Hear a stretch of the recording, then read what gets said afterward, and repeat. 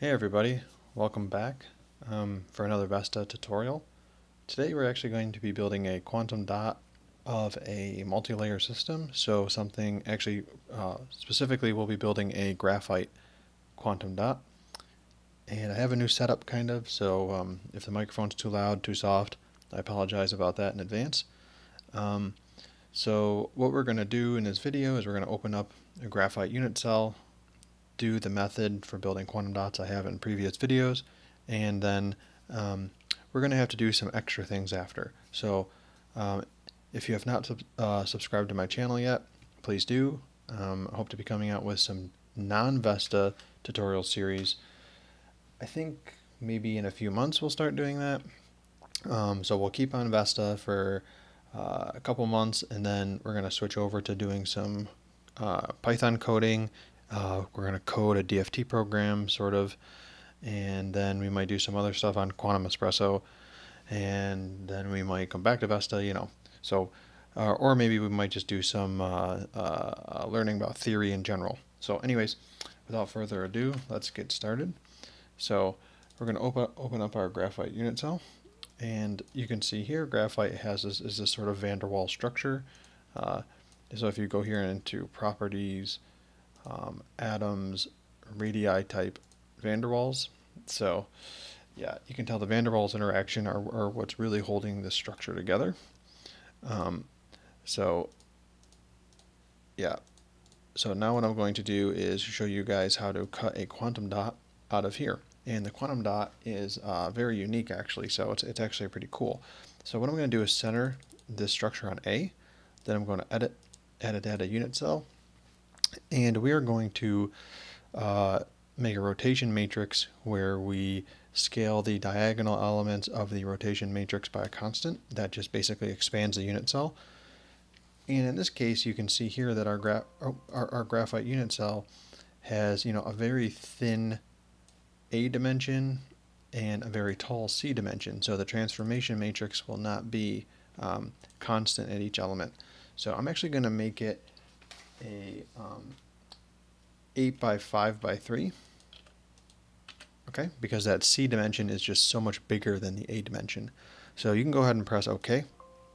Yes, and this is something that one of my subscribers told me, and it's very important actually. You can skip a step. You don't have to save as an XYZ or save as a VASP and reload it. So you can just press the search atoms in the new unit cell. So thank you very much for that suggestion. So go ahead and press OK. And now what we're going to do is go to structure parameters. So you can see all of the new atoms have updated. Press new, and we're going to put a strontium atom in the center. So we're going to label it strontium 1, and then we're going to make it, we're going to put it right in the center. So each one of these should be 0.5. Select apply, and select OK. So there we go. We have expanded the graphite unit cell 8 by 5 by 3, and we have placed a strontium atom in the center. By the way, this is a workflow that I have developed all by myself. I don't know anybody else who is cutting quantum dots in VESTA like this. So this is a completely new thing that's completely unique to this channel. So I don't think there's a single person out there who is doing this. And if they do, then they must have also independently figured this out, because I have not learned from them at all. This is completely from my own brainstorm. Okay, so now what we do is we go to edit, bonds, and we're going to delete, press apply, and this deletes all of the carbon-carbon bonds. Now what we're going to do is we're actually going to we're going to search for all the bonds between strontium and carbon. So let's go to new, and we're going to search A2 bonded to A1. So strontium bonded to carbon, and we're not going to search additional atoms in the boundary. And I'm just going to set this to, I don't know, 8.75 angstroms. You can do all sorts of things. Let's go ahead and press apply. So this part takes a little bit, but you can see here actually it's pretty nice. It actually went fast. That's because we did this do not search option. And you can see here this is basically our structure here.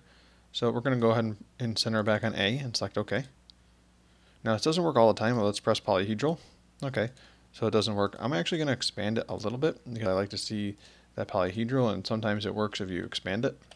a little more, maybe some like constant number. Select apply. Okay, select OK. Looks like it didn't work, but I guess that's okay. So let's go back to A here. And what we're going to do is then we have to delete all the atoms that are not bonded. So we'll just go through and delete them. It can become a little cumbersome, but it is worth it because you get your structure in the end. Okay, and what we do is we're on A now, so now we're going to go to B. And you can see it puts up a whole new set of atoms.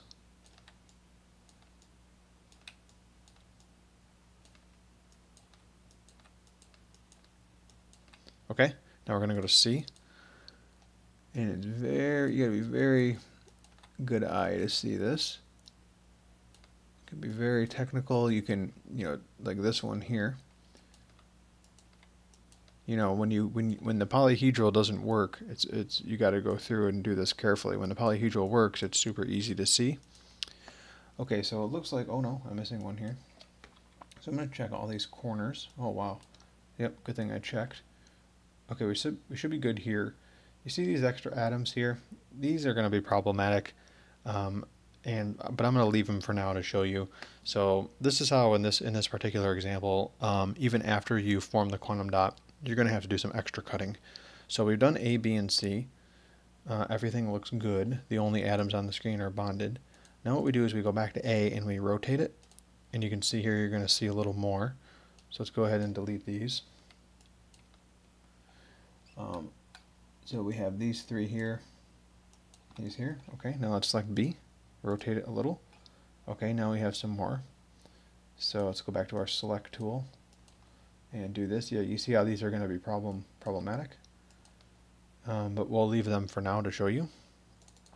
Let's go to C and let's rotate, and we see a little more.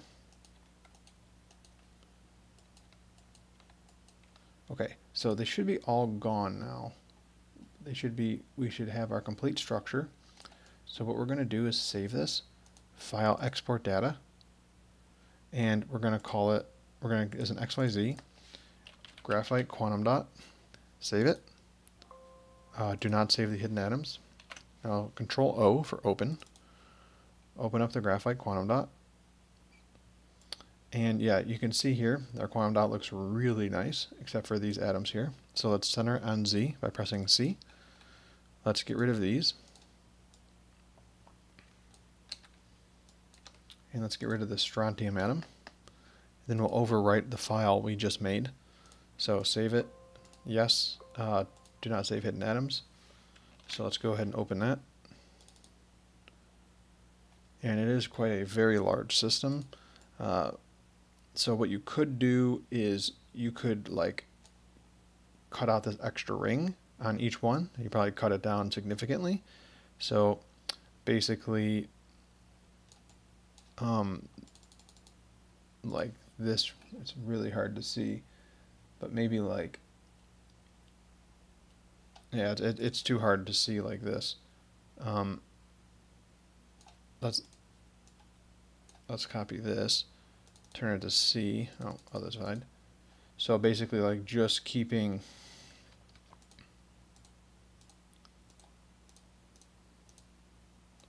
so you could like cut around, take each piece, cut around it. This is if you wanted to make it smaller. So like make it so that this top part is just this little one here. These aren't supposed to be selected here. That's a mistake. Let me go ahead and deselect these.